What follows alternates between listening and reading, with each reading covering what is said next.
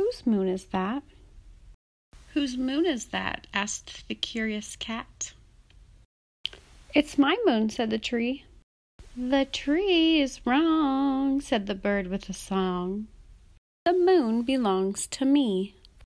I found it first, said the bear with a burst. And I don't like to share. Is this a joke? The mountain spoke. It's mine, it's only fair. Now that's a lie, said the starry sky. The moon is held by me. It helps me howl, said the wolf with a growl. I own it, obviously. Now I'm appalled, the ocean called. None of this is true. I reflect its light on my waves all night. It does not belong to you.